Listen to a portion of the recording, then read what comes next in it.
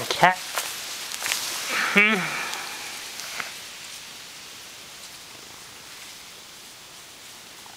Oh, been in a fight, got his ears scratched.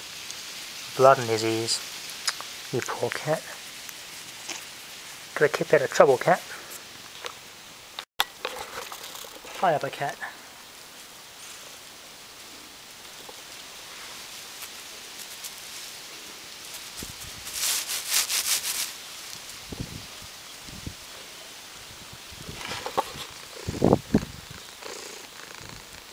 No, doesn't want to do it this time.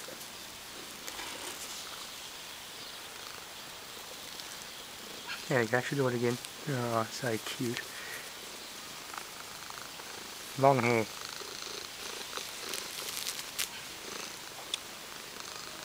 Oh, cute cat. G'day viewers, I had an autopsy one of these, a non-destructive one. Because some people have asked, how do these older mechanical speedometers work? Well, basically there's an outer clutch, there's an inner centre with a magnet, and as that spins, eddy currents build up and just acts as the main actuator for this needle here. This was out of that Daihatsu handy van I did videos on a while ago. Yeah, basically we just use that car for parts now, it's not going to drive again. We've taken the back axle out of it and used it for a trailer. It's a 2-cylinder 617cc engine. It does 120 flat. 1981 Daihatsu handy van, which is later called a handy, which is now called a charade I think, or a Mira, one of the two. Got your battery warning light, lights, temperature gauge and fuel gauge, pretty basic stuff. You got your lights, the warning lights, dash cluster lights, 7-volt ignition, earth, your fuel gauge there, temperature, and the 7-volt signal to these gauges.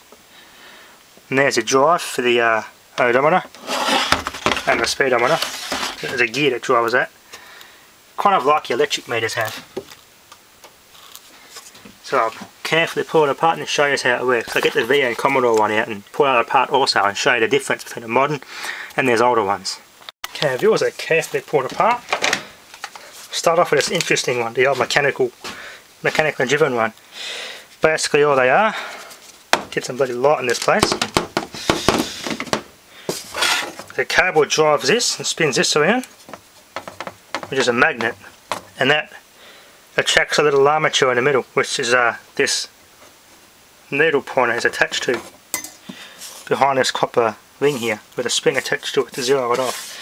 As that turns, that builds up eddy currents and that works out to move the needle here at the right speed, so 20 k's an hour.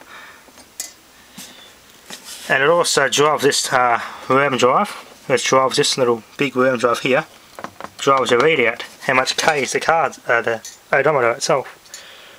Only a small car, only has 4 digits and the 1/10 ones there, the little white ones. So the car's done 34,776 in its 1981, so it's probably about 30-year life. So it hasn't done much k's, but it's only a small 23 horsepower engine. So as you can see, it's pretty interesting how these old ones worked.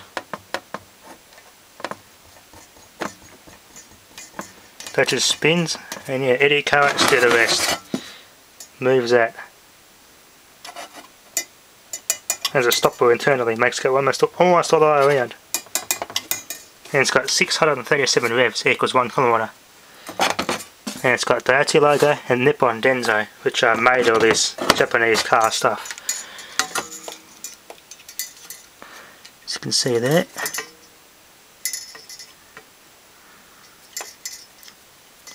Independently driven. Magnet drives a stationary armature in there and moves that. Pretty simple. Bit bloody dark, oh well. It is late in the afternoon. Here's the electronic one. This uses something different. Instead of a mechanical cable that drives that, so what you got here, this is just one off our tractor. Got a bit old and tired and it started skipping and making the needle in the odometer fluctuate like crazy, because as these get older, they wear out and they don't spin as easily. You can probably hear that. Doesn't sound too good. It's been cleaned and flushed and filled it with oil and cleaned it, and it hasn't helped. Yeah. And that goes to a little worm driver in the little gear inside your gearbox and converts the motion of your car into the kilometres an hour it's doing. So it's pretty simple.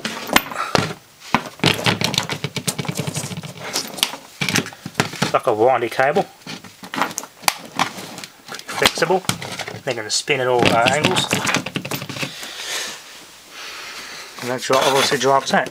Now the electronic one is done via pulses. This is your other board here, but this goes to your RPM. It's like a pulse counter. Goes into a resistor, 47 ohm, IRH, made in Australia. Goes a little, I think it's like a regulator or something. And there's the tacho there. It's like a very crude motor. It moves that, pulses, actuates your needle. There's your fuel gauge. There's a little strip there with the white windings that you see on that little rectangle metallic strip. That heats up and actually moves, and that bends and moves your needle. And the sender is like a variable resistor and sends power to it the hotter the engine gets. So it's like a variac or thermistor, same with the fuel one. The fuel gauge sender itself has a track with windings on it. As the fuel level goes up, the voltage increases and sends more voltage to this, and that just goes up. Works the same way as a temperature one does. Pretty simple. The old ones work the same way, but are better built. Being older, you got metal pointers instead of these big plastic ones. Bit dusty as the car hasn't had a windscreen in over 10 years. Bush bomb. Let's have a good detailed look at this one. This is from the back.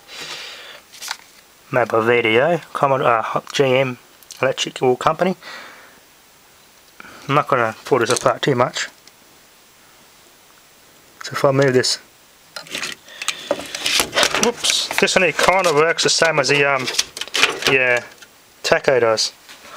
That motor that you see is one of those that actuates it in this metal part here, the mechanism, actuates a needle, and there's that little motor there, spins a gear, goes around, hits a gear at the bottom, which is this bottom lead out down here.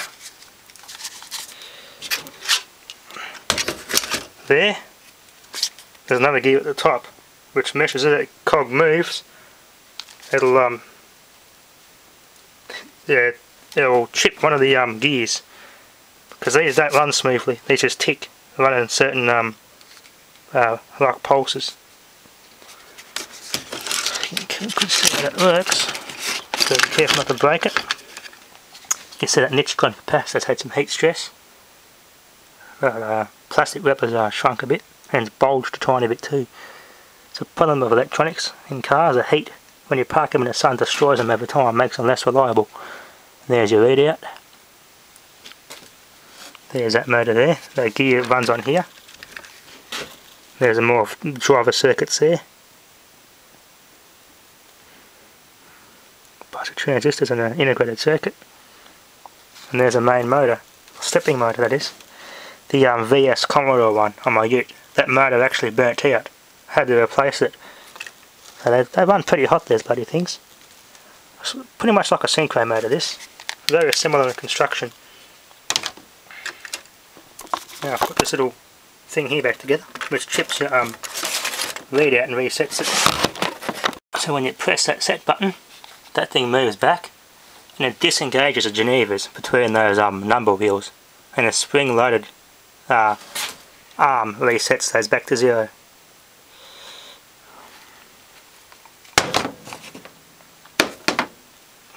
And right behind it here, you can see it light up. You can see those Genevas behind there. I'll probably see if I can get a good view of that with a camera and press the reset button.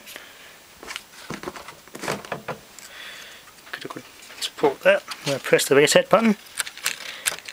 Yeah, the Geneva moves out the whole 4 of them and resets it.